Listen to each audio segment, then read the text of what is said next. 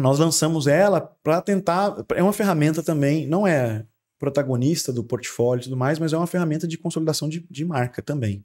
É Cremilda, um nome tão, né, assim... Daqui a pouco a gente vai falar sobre a comunidade.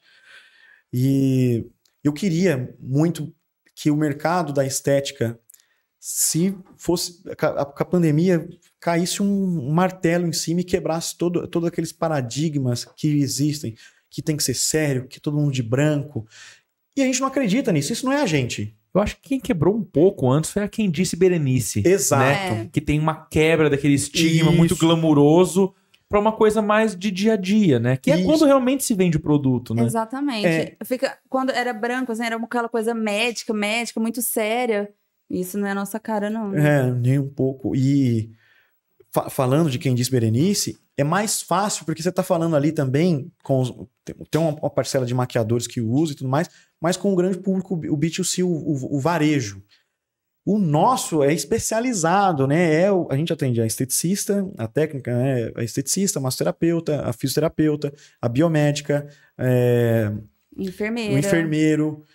Deixa eu ver se eu não esqueci de alguém. Aí foi falar, agora vou ter que lembrar de todo mundo. Tem que lembrar de todo mundo. Etc.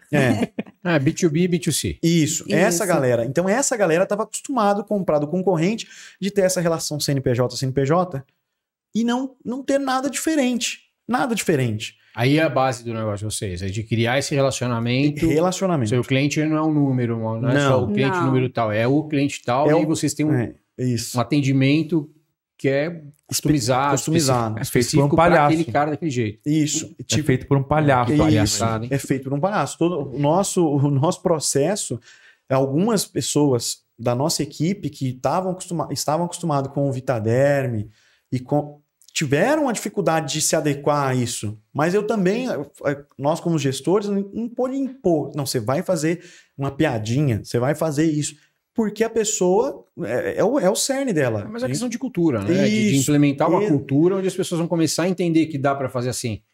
Porque eu entendo também que por muito tempo ficou imposto que tinha que ser uma coisa séria. Era uma preocupação das empresas, talvez há 1, 2 décadas atrás, e mais para virou piada, se né? posicionar de um jeito que o gerúndio, né? Tem que mostrar falando. Acabou virando piada. Virou piada. Né? Não existe mais a história, tem que estar tudo branquinho, organizado. Cara, dá para fazer com muita seriedade, mas ali, a hora que chega a hora do relacionamento, dá para você criar uma forma diferente. Eu acho que essa que é a sacada. Né? É exatamente isso.